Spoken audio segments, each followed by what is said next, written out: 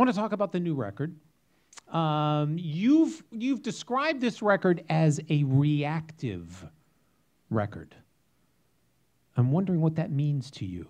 Tell me what reactive means. I said that? Yeah.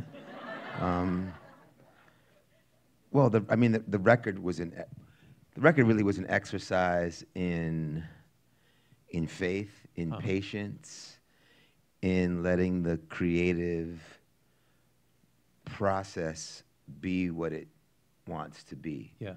I knew while I was cutting this thing that all of a sudden I was hearing, once I was in the middle of it, I knew I'm on my path. My path. Not his path, not this person's path. I'm on my path. I don't know what it is, I don't know what it means, but I'm on my path. And what happens is once you put your foot on that path and you start going down that path, the floodgates open. Because now you're in alignment. You're where you're supposed to be. Floodgates open, the whole album came out.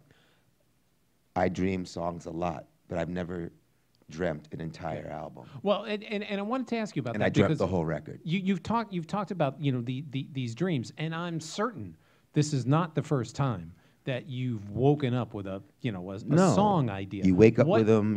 You hear them when you're walking down the street, wherever you're sitting. But to dream a whole album, that has not happened for me. Yeah. And it was just such a beautiful exercise in being authentic to who you are. I'd rather have an album not be successful, whatever that means, because I don't understand that, because the success is in making it, not in how many people buy it or what charts they're on. Yes, that's lovely. Do I want that? Yes. It's great to have success. But the true success is in expressing yourself authentically and being honest and being real and being who you are. So I'd rather have the record be me and not do well than to go work with whoever and have a #1 song that I can't deal with. Yeah. And there's so much in this record, to talk about the themes, the things that you talk about. When you for instance, that first dream, if you will, which I think turned into the track Low. Yes. What was it in your head that you had to go put down in the studio? Was it a riff, a melody, a title? You just hear it. It's really hard to explain. Sometimes it comes as a whole piece of music, like you're listening to a track. Yeah. Sometimes it's the chorus. Sometimes it's the melody. Sometimes it's the chord changes. Right. Sometimes it's some words.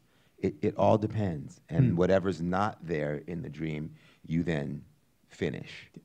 You know? Yeah. I want to ask you about a couple of other artists that you have had the opportunity to work with, and I know that you were close with.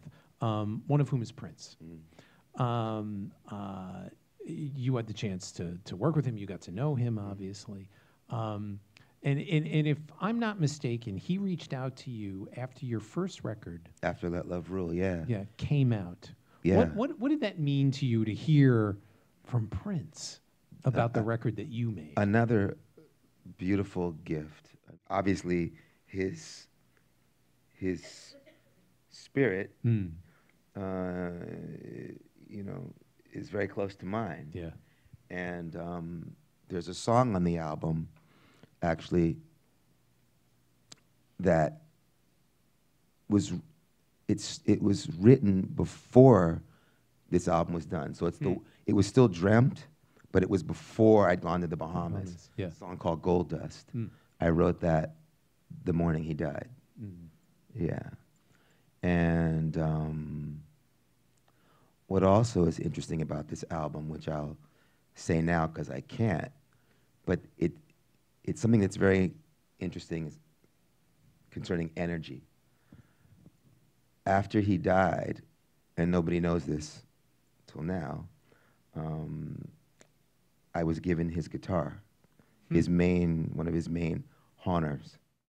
When he died, beside being torn apart about it, and beside this life that should have gone on much longer, should have been here much longer.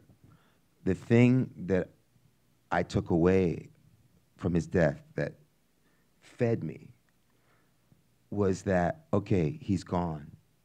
It's horrible. But he did everything. He did his thing. Yes, he could have done more, of course, but he did everything, right?